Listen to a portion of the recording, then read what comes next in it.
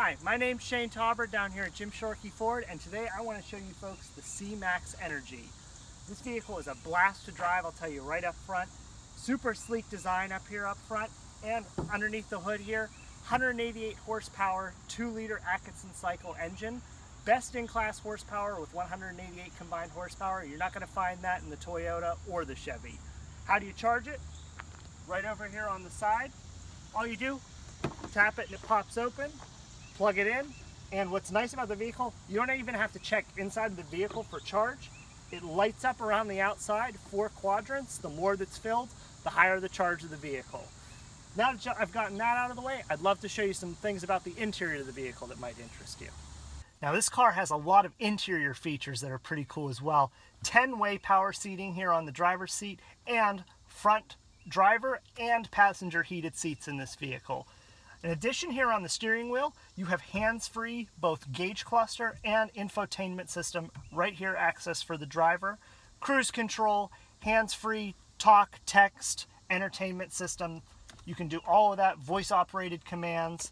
You have dual zone AC up here on your gauge cluster, so if the person in the passenger seat's a little picky, they have their own that they can have over there. Fan speeds, all of that's pretty much on here. And on your gauge cluster, you have the ability to drive this vehicle in electric only mode. It'll show you how much battery power you have and how long you can drive in electric power.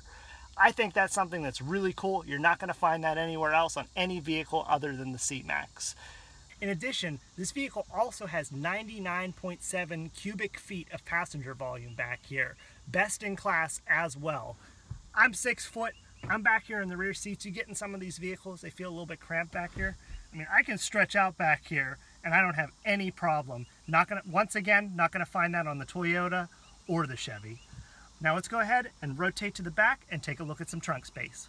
Real quick before I touch on cargo space, right underneath here is actually where your lithium-ion battery is that charges this whole vehicle. It's got a little cover over top of it so you can't see it super well, but it covers it to keep out any grime or dust that might happen to come in the back of your car to keep your battery fully protected.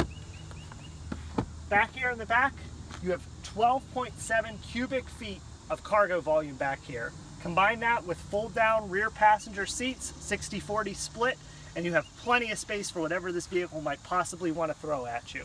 In addition, if it's a hot day out, cover comes right over, keep your stuff cool and keep the sun off it, and it goes back just as easily. So I hope you guys learned a little bit about the C-Max here today. I went over a few key points, and I'm sure you probably figured out a couple things you probably didn't know about the vehicle. Again, my name is Shane Tauber, and if you do have any questions on this vehicle, feel free to give me a call here, 412-751-2130, and my extension here is 1826. I'd be more than happy to help you out and answer any questions you might have.